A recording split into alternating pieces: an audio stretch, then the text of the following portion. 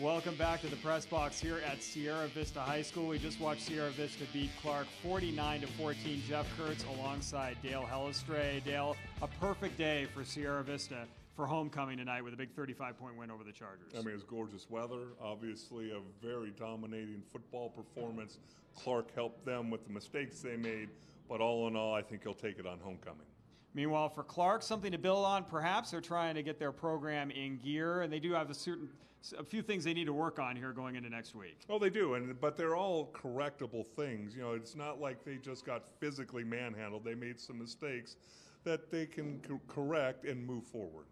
Well, let's take a look at some of those highlights from today, as they're all in the first half of play. That's where we had the bulk of our scoring. Trevor Gettner with a touchdown pass to Kevin McRae early to give his team a 7-0 lead. Then shortly afterward, Mr. Maava with a 37-yard run on a fumble recovery to make it a 14-0 ball game. Then, of course, on the ground, that is something else where Sierra Vista excelled today. They did it in all facets, Dale. Well, you take a look at those three highlights we just showed you. You have defense, you have running, you have throwing, another long pass on a wheel route, up and out, and again, getting the ball down the football field. If they can be a threat down the field, it just opens up this running game that is so dominant. Meanwhile, for Clark, they were able to capitalize with some good defensive plays, and then later on, that defensive turnover that they had later on in the game that resulted in points. I just love the effort, the way that Clark played all game long. You can tell they're well coached.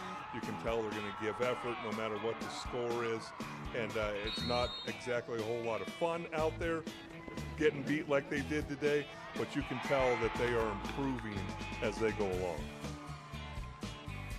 Meanwhile, I was really impressed with Aquante Morris. Morris with an 88-yard touchdown catch. That's his 6th of the year. He's a very fantastic athlete. Did a great job playing linebacker today as well.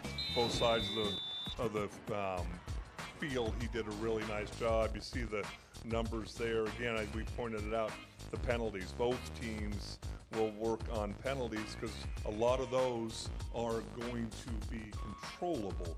The pre-snap and the post-whistle penalties are controllable. Well, and Trevor Gettner, our player of the game, you saw his stats a moment ago. Those 3 touchdown passes he threw, Dale. He had 4 touchdown passes in his first 3 games. He gets 3 in the first half today. Almost doubles his total there in a span of 24 minutes. Yeah, he did a really nice job. Again, offensive line did a nice job. Running the football, they did a nice job.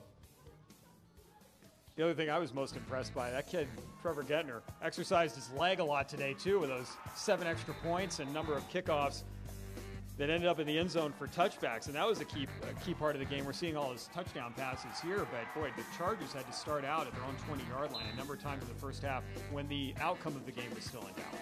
And what I love is you can see him throw the ball into the wind, with the wind, doing it all today on a Saturday afternoon.